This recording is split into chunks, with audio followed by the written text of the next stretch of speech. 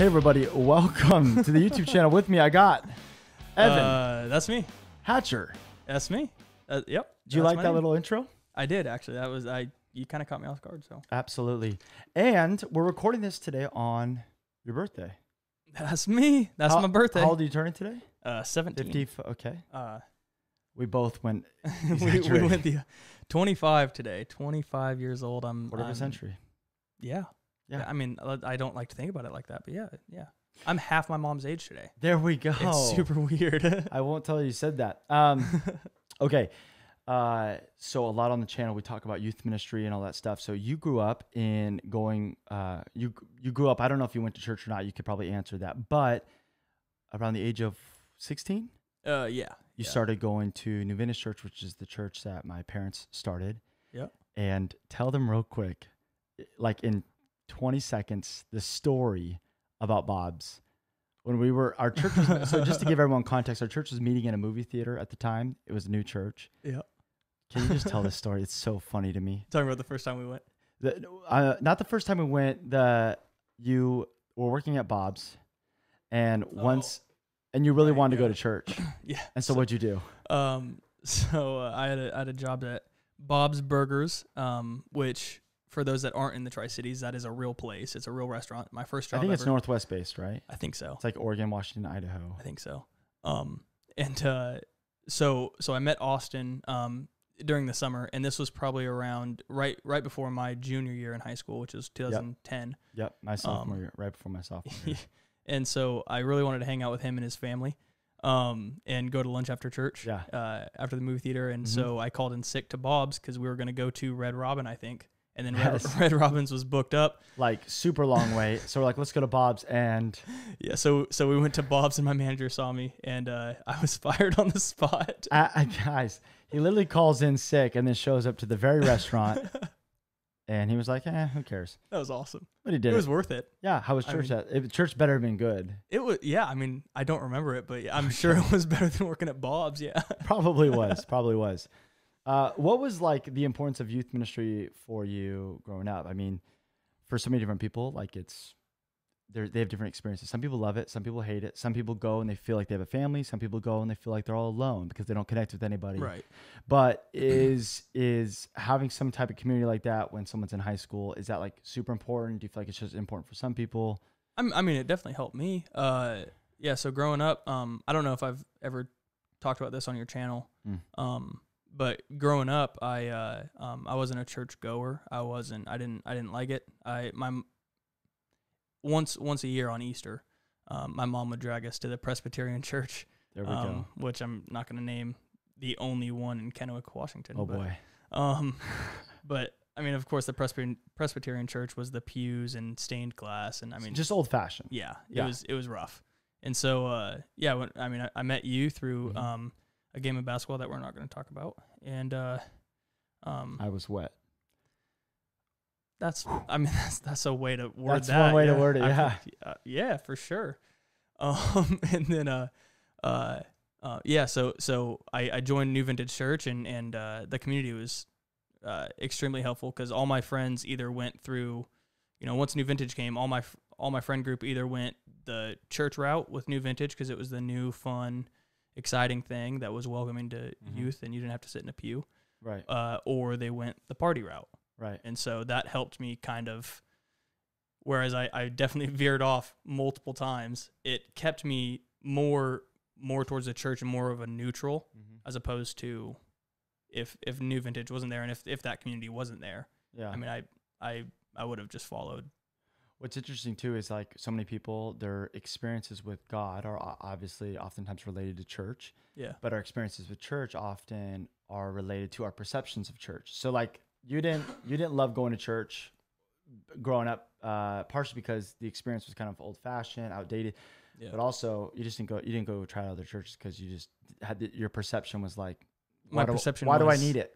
Everyone needs to be quiet. And if you make any noise, you should probably just leave the room because that's what old-fashioned church is. It's you listen, you show up, you listen, you sing hymns that you know nothing about.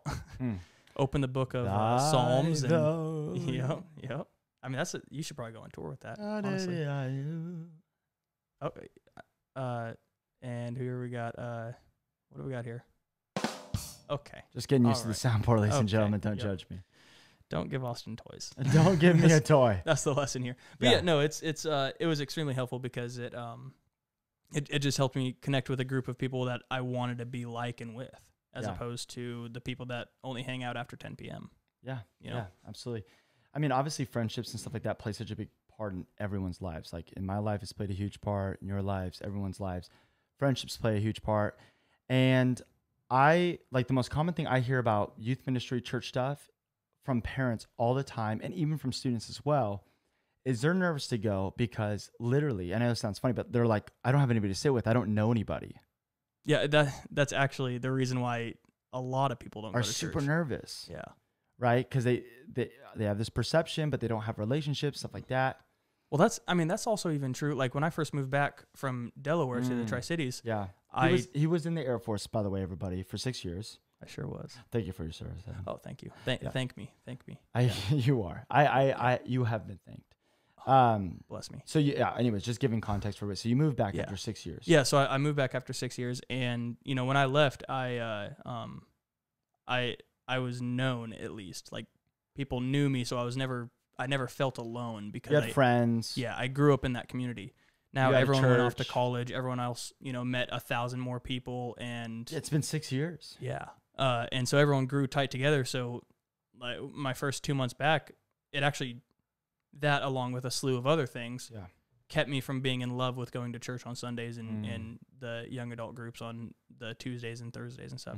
It's because when I showed up to a place, I knew a lot of people, but they didn't remember me. Right. And so even that kept me. And I kind of went to church for a while at that point. So I mean, community is kind of everything. And a welcoming community is even more.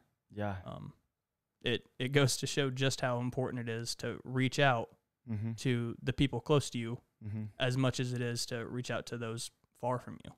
Yeah, like I see people all the time, and I've done this probably more times than most people, so I'm not even saying this in a judging way, but I see so many times on Facebook, Instagram, Snapchat, whatever it is, people are inviting people like, hey, church this Sunday, here's service times. Hope you can make it. Yeah. Which is good. And like, there's nothing wrong with doing that. But like you're sharing the message. You're sharing some information, whatever. Yeah. But the best way to just get somebody to come and enjoy a church experience is through relationship. Right. Like somebody actually somebody you have a relationship with and inviting them and telling them and stuff like that. Why is youth group so, I don't know, daunting or hard for somebody to, why do you feel like there's so many students and they don't see the value in church, but maybe they believe in God, maybe they would say they're a Christian, but they just don't see any value, or they don't see enough value in it to go and be a part of it. Why do you think so? Why do you think that is? I ask you because I grew up in church my whole life, so church is a normal thing for me when I was younger. But that's not the case for everybody. And you've never experienced the side of church not being the popular thing. Right. And I've been to actually church experiences of other religions and denominations and things of that nature. So I got a taste of it, but I'm still used to church, which has pros and cons in some ways. Yeah. I mean, yeah.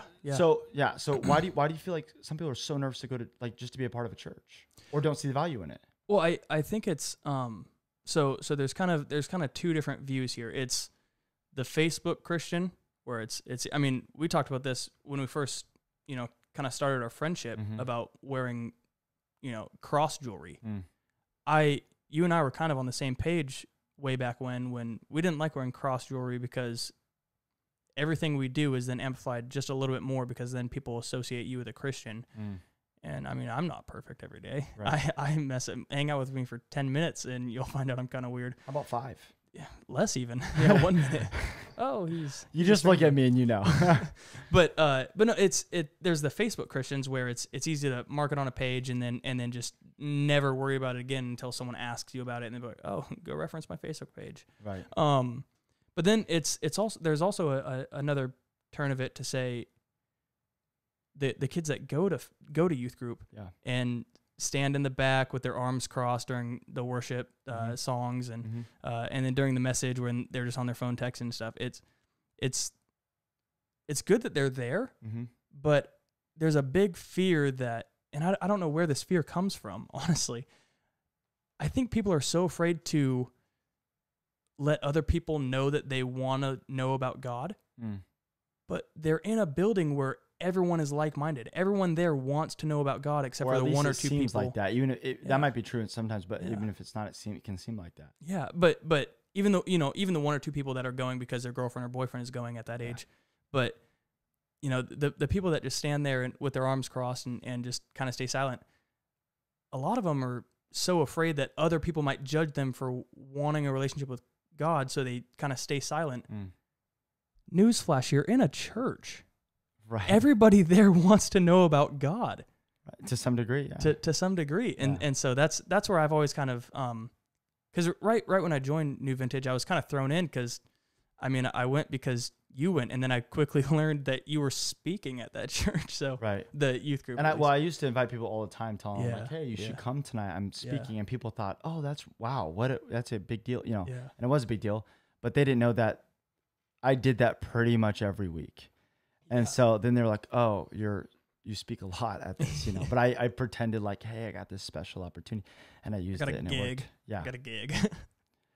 But no, it's there's just a big, I don't know where it stems from. Maybe you can tell, maybe you have some insight on this, but there's just a big disconnect of, oh no, I don't want that girl over there that's really cute to know that I want to know Jesus, so I'm just going to stand here and look cool.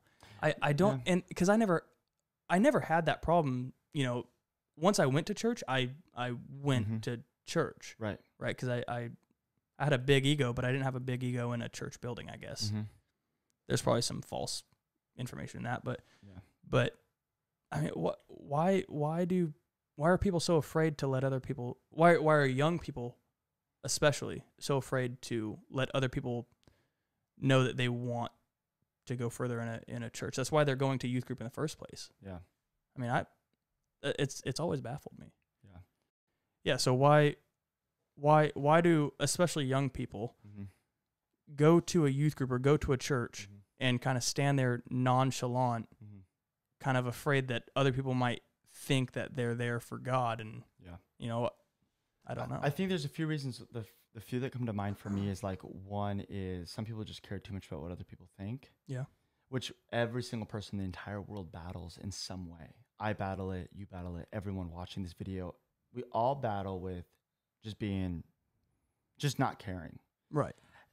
And in some ways, I think there's some healthiness of like, you should care what people think. Like, you should brush your teeth. If you don't care, you should care about... Some would say that. Yeah, I would. I don't. He doesn't. But also... But like, especially like me amplified in high school too, when they're around so many of their friends and they want to look cool or impressive or whatever. Yeah. The other thing is too, is like, if they just don't see why they should. And I think there's a few reasons for that. But one is like, they've just never cracked open a Bible and like read about church and like what it's about. Was that even really important? Not really. And then, and I think the third one can be that people are scared and nervous to just try new things and get out of their comfort zone, including church. And that's why having like relationships and friendships and stuff like that can be so helpful, because it can break down that barrier and stuff. And just to give you an example, I went to a comedy club when I was 18, and they usually don't let minors in. I was 18. Yeah. Well, I guess it wasn't a minor, but people under 21. Yeah. But because of the alcohol, I'm sure. Because of the alcohol, yes. But there was like once a quarter they allowed people 18 and above. They had to wear a special wristband. I was the only one there, other than my friend that came with me, that had the wristband on, and we just felt weird. We were like, just not like, hey, we're young, or whatever, right? And so I don't know if that, like, I think that might be some of the feeling of like just trying out new things and stuff like that. It's just out of your comfort zone. You feel like you stand out. And I've heard people say this all the time, and it's not true. It's just in people's heads. But people have said things to me like, oh man, people at church, they judge me, or I'm scared to be judged. Let's be honest here for a minute.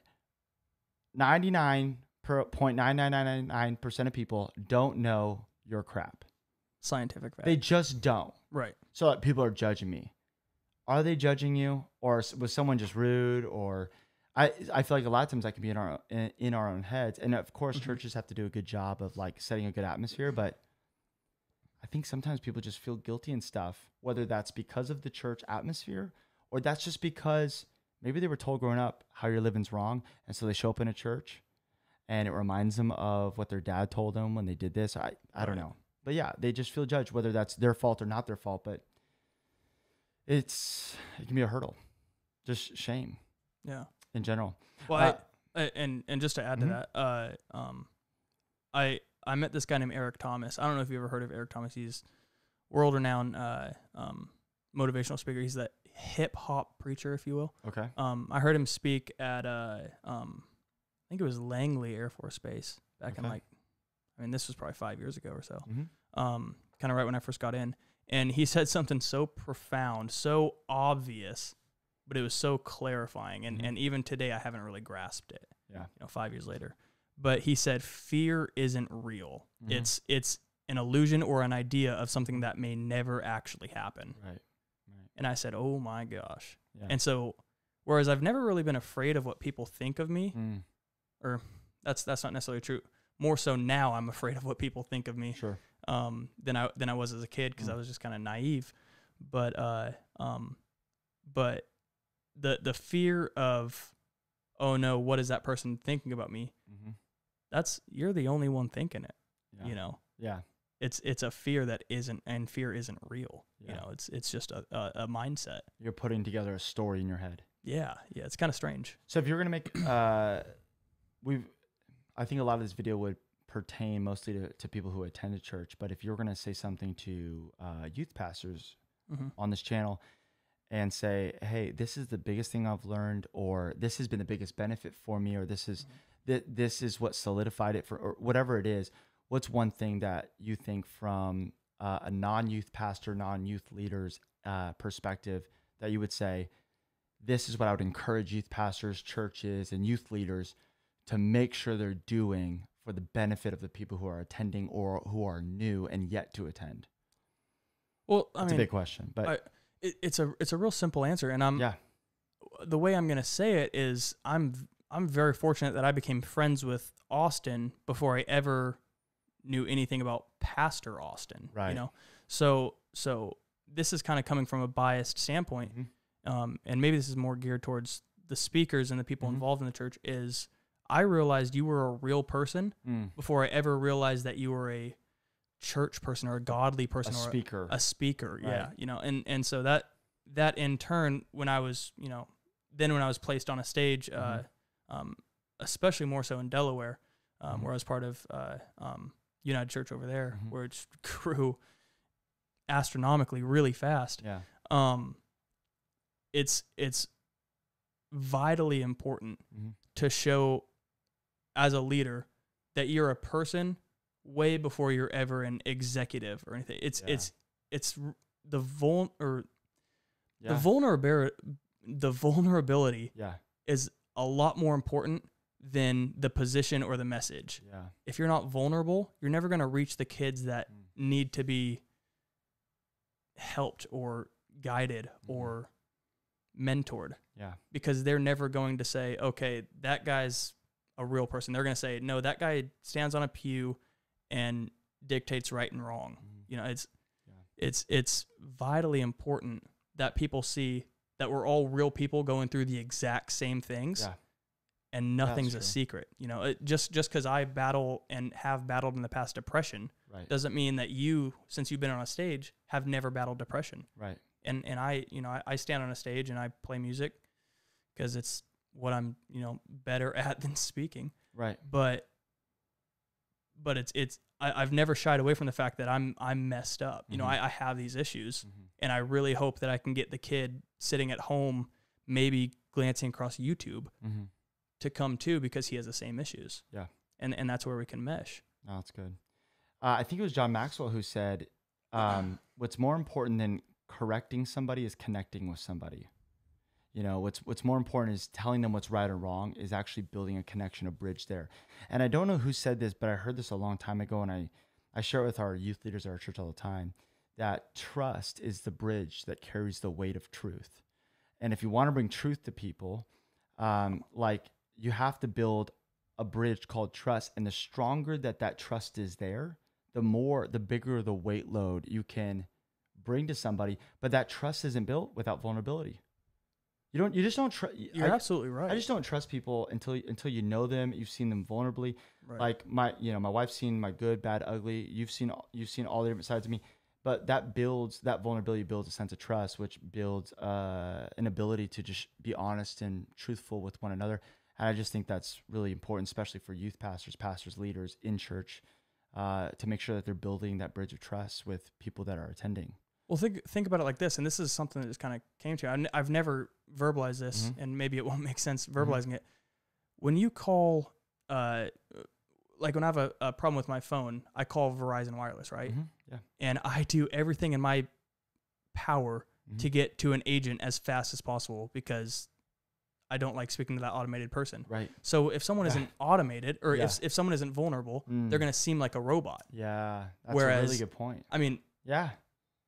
And so if they're vulnerable, you're thinking, okay, I'm talking to a real person and I'm not talking to the speaker on the stage.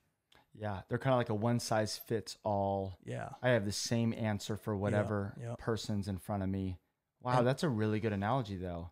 We don't want to talk to people who seem like robots. We want to talk to people who are actually people. Yeah. And vulnerable. And they actually experience life the same way that I do. They just are really good at working through it. Right. Publicly, at least. Right. Well, Evan, thank you so much for coming on this YouTube channel. This is the first video we've ever done with this setup, and you got a nice setup here, man. Yeah, Sweet. many more to come. And if you guys are watching this, down below in the comments, wish Evan a happy 25th birthday, everybody. Or don't. Or don't. You don't. It's a free country. You don't have to. But do it. Thanks, brother. Love you, man.